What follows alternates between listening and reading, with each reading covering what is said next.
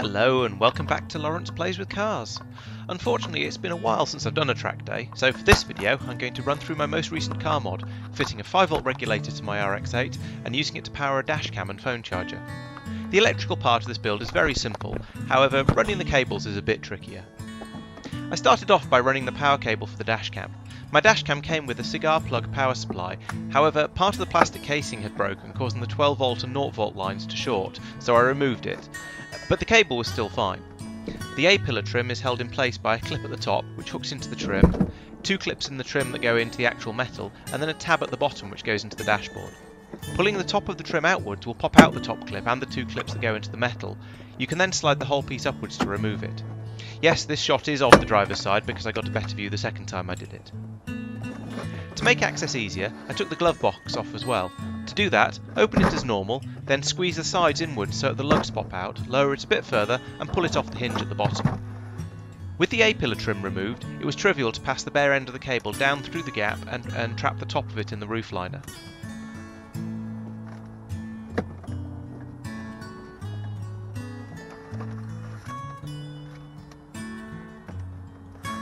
I then replaced the trim using the same process in reverse. This was one of the most awkward parts of the job. The trick seemed to be to put the bottom lug in first, then make sure the top clip was pulled out and try to wiggle the trim into position on it. Once that was done, it was easy to push it down and into place.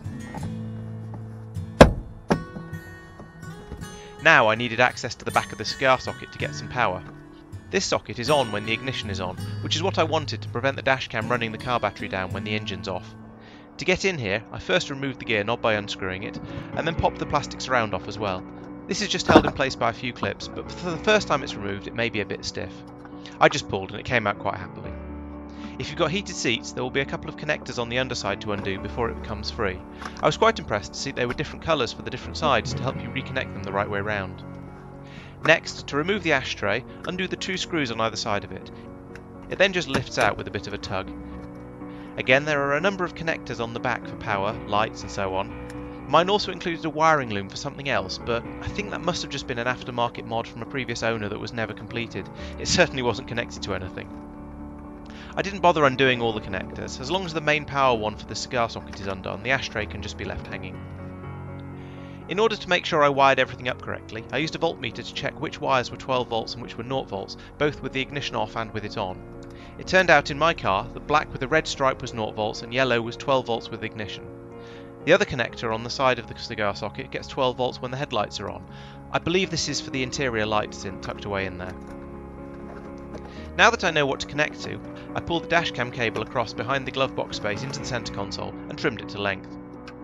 I also stripped the wires inside it and tinned them with my soldering iron to ensure a good connection to the regulator board. I also used a piece of the cut-off cable to go from the back of the cigar socket to the regulator.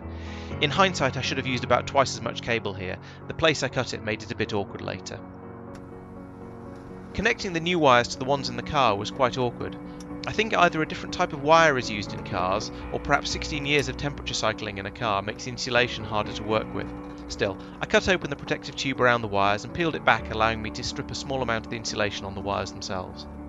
I ended up resorting to using a knife to cut it back, as it was too tough to push back with the snips. Once a few millimetres of conductor was exposed, I checked the polarity again just in case, and then soldered the new wires to the ones in the car. I then wrapped the joint up in electrical tape and cable tied the whole thing together so the joint wouldn't take any force if anything got tugged. It would probably have been better to cut the wires completely and do a three-way splice and then cover it with heat shrink tubing, but in this sort of confined space that's really quite difficult.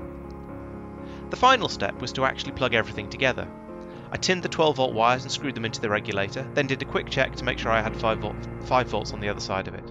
Once I was happy with that, I connected the dashcam wires to the 5V output and again cable tied the cables to the regulator to provide strain relief.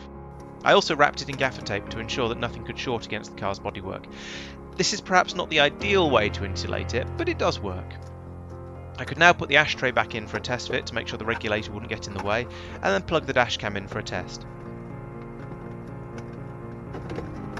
I turned on the ignition and the dashcam booted up as expected. Success! To finish up, I cable tied the dashcam cable behind the glove box to keep it secure, and then reattached the glove box itself. This is another assembly is the opposite of disassembly. Hook the hinges in place, then push the glove box back into the closed position so that the lugs pop back into place as well. Fitting the phone charger was a similar procedure on the other side of the car, but without any soldering required. I removed the A-pillar trim as before and poked the USB-A end of the cable down the gap.